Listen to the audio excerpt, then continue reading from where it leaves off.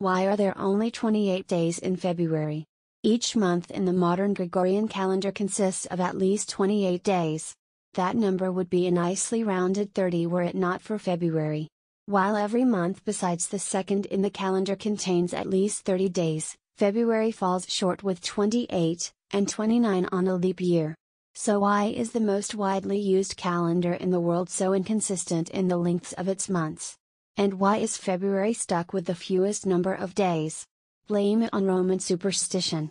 The Gregorian calendar's oldest ancestor, the first Roman calendar, had a glaring difference in structure from its later variants. It consisted of 10 months rather than 12.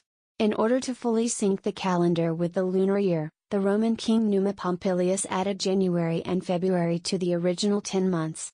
The previous calendar had 6 months of 30 days and 4 months of 31, for a total of 304 days.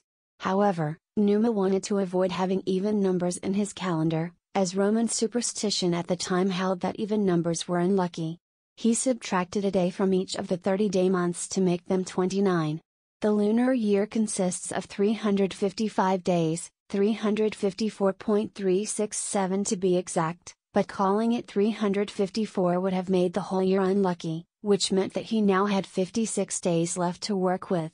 In the end, at least 1 month out of the 12 needed to contain an even number of days.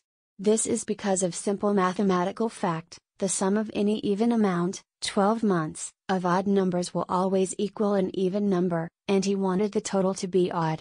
So Numa chose February, a month that would be host to Roman rituals honoring the dead, as the unlucky month to consist of 28 days. Despite changes in the calendar as it was altered after Numa's additions, alterations that include the shortening of February at certain intervals, the addition of a leap month, and eventually the modern leap day, February's 28-day length has stuck.